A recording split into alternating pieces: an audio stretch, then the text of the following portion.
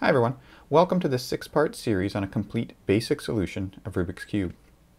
Now if you've got a messed up cube laying around somewhere, perhaps tucked away in a desk drawer or hiding in a toy box, go and grab it and follow along, and by the end of this series you'll have this thing solved.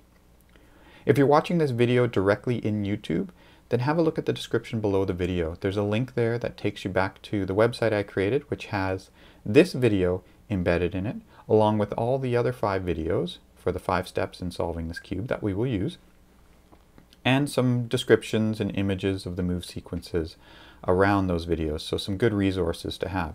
So I'll assume that you've clicked the link and now you're watching this video through that website.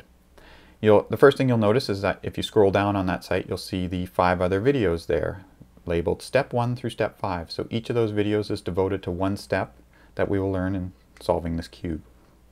Now this is going to be a basic solution, and by basic I mean it's a solution that's certainly good for any beginner to learn. In fact, I'd recommend any beginner learn a solution like this. But I think some of you more advanced solvers will also see some things, some nuggets maybe that might be interesting in the final layer, so in videos 4 and 5 of the solve. So if you're a more advanced user and you just want to see the kinds of things I use to solve that final layer, then have a look at videos 4 and 5. Now by a basic solution, I also mean that you're not going to win any speed solving competitions with this. If you practice enough with this, you'll probably be able to get a solve in about 2.5 minutes, which isn't too bad. But the nice thing is that I like to argue that it requires no memorization. Now you may look at some of the things we do in the final layer and think, well, I do need to memorize some of that stuff. Well, maybe at first sight you might have to memorize a little bit before you get familiar to it, but I'm hoping that you'll go for understanding those move sequences. And by that I mean every twist that I use in those move sequences has a purpose. And I hope you're going to see the purpose. And once you see the purpose, I hope you'll be able to then modify them and make them all your own. And once you do that, then you'll see that there's really very little, pretty much no memorization required in solving the cube. But it might take a little bit to get there. Okay, so in this video, I just want to go over a brief overview of the anatomy of the cube and the overview of the 5-step solution that we will be using, and then it's not until the next video, step 1, where we start to get into solving the actual cube. So here's a little bit of anatomy, and this means we're just going to name some of these pieces and get familiar with the structure of the cube, so that when I use these names in later videos, you know what I'm talking about.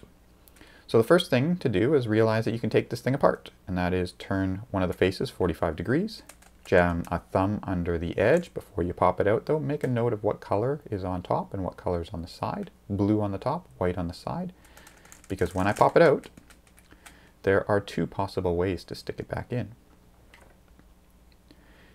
And one of those ways, if I put it in upside down, it'll result in a cube that can't be solved. So once I popped it out, blue's on top, so I know which way I'm going to put it back in, so that it results in a cube that I can eventually solve, which I want to, because this is what I'm going to use to solve in this video series. Once I pop that piece out, all the other pieces, these corner pieces and whatnot, can all fall apart, and you'll end up with a big jumbled mess on your desk. So let's have a look of what the pieces are that come out. The first obvious piece is this one with all 6 center pieces attached to it. This is the central core structure. This is what holds the entire cube together. You can see this is the centerpiece that is stuck to that central core. When you rotate a face, you're really rotating that centerpiece. One observation to make from this is that these centerpieces then don't move in relation to each other. There's no way to switch the white centerpiece with the green one. I can't move that centerpiece there and that one there while leaving everything else in the same location. They're attached to each other. I can only move the whole structure as a whole. And that means that pieces that are opposite each other are always opposite each other. So the green is always opposite the blue, the yellow is always opposite the white, and the red is always opposite the orange. Now that's the standard coloring of the cube. Your coloring that you may have may be different. You may have different colors. So just make a note of what your coloring scheme is, because that's kind of helpful when you're starting to figure out where to put pieces as you're solving the puzzle. So what about the pieces? Well, out of this fell 2 varieties of pieces. One of the pieces has only 2 colored stickers on it. This is what we call an edge piece. And the other kind of piece has 3 colored stickers on it. And this is what we call a corner piece. So looking at the puzzle assembled, the edge piece is this one that sits between 2 corner pieces. Now when you're solving the puzzle, the goal is to take any piece that you locate and try to move it to its final location, its permanent home in the solved state. So what's the permanent home of this red-yellow piece? Well, this red-yellow edge piece has to live between the red face and the yellow face. So you can see there's a little notch here on the back of it. That slides right in between those 2 center pieces. And that's ultimately where we want to send that edge piece when we're solving the cube. So you'll hear me say things a lot of times like, where's the red-yellow edge piece?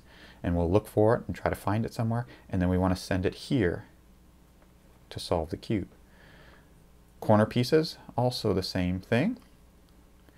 I'm going to look at this corner piece. It's the blue, yellow, red corner piece. It's got to live in the corner that touches the blue, yellow, and red center pieces. So this is the corner it's got to live in, right up there. So that's ultimately where I want to send it. So you'll hear me refer to edge pieces and corner pieces by the colors that make them up. And we'll say, well, it has to go here. And how do I know where it has to go? I'm really looking at the center pieces and using those to tell me where the piece is located. So if I look at this next piece here, this is a blue-red edge piece. Where does it have to go? Well, it's got to eventually end up touching the blue and the red center pieces. So that's its final location. Right, so that's the anatomy of the cube. What is our 5-step process? Well, our 5-step process for solving the cube is going to be as follows. We're going to use what's known as the layer method. And the layer method says, well, maybe I'll look at this one first. It says pick a color, any color you want, as your first layer you're going to solve. I always like to pick blue. I just have an easier time spotting the blue pieces than the other colors on the cube, especially when they're all messed up. You can pick whatever color you want. I think it's common for a lot of people to pick white. People can see the white better than most colors. So whatever color you want to solve first, go ahead, pick that color, and hold that center piece up. That's going to be our up layer for the first few steps in solving the cube. Now, what I want to do is I want to fill in the pieces around it. So my steps are, step 1 is to fill in the cross pieces. So put the edge pieces in the place around that one. And so this is the result of what happens after step 1, is we will fill in a cross. Now it's really important to note that it's not just any cross. I want the piece that appears here between the blue and the red centers to be the blue-red edge piece. So it's not just a cross on the top, it's a deep cross, one that extends through the middle layer. Over here, I want the piece, the edge piece that appears here to be the blue-yellow one. So it's that deep cross that extends through the middle layer. And you can see that extends as well, all the way around. So we've made a cross which extends through the middle layer. That's step 1. Step 2 is then to fill in the corner pieces. So let's just have a look. I want to fill in that corner piece. It's got to be the blue, red, white corner piece. So there'll be a red sticker there, a white sticker there, and a blue one on top. So you'll see that these colors all match on the side. The whole top will be blue. This top layer of colors on the sides will all be the same color, depending on what side you look at, and they'll match the centerpiece. So what we get is a bunch of little T's on the side, solid color on the top and little T's on the side. So we can refer to this as making T's. So we'll end up with a cube that looks like this, blue on the top and little T's on the sides. Again, with 3 across the top, and the centerpiece makes the T. So that's step 2. Step 3 is then to go ahead and work on the middle layer and fill in the 4 edge cubies in the middle layer. So this is where things start to get tricky, because we've already got one layer completely done, and we need to now put stuff in the middle layer. That will involve temporarily disturbing the top layer, but restoring it as quickly as we can. And that's where we're going to start to learn some move sequences that allows us to move pieces into those middle edge spots without disturbing the top. So at the end of that step, it'll look like this, where the first 2 layers are done. At this stage, we'll then flip the puzzle over and we'll go to work on the last layer. And how we'll solve the last layer is we'll work on the corners first. We'll solve all 4 corners, and then the last step is to solve all 4 edges.